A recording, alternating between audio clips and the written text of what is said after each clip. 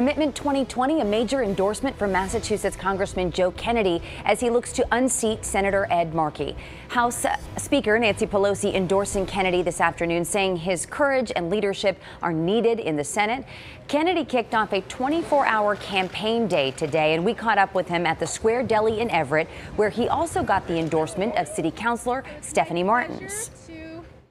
What drives me through this race is the opportunity to work with people like the counselor and to be able to be out and about with people, because I think if there's a lesson from this moment, it's that people are hurt.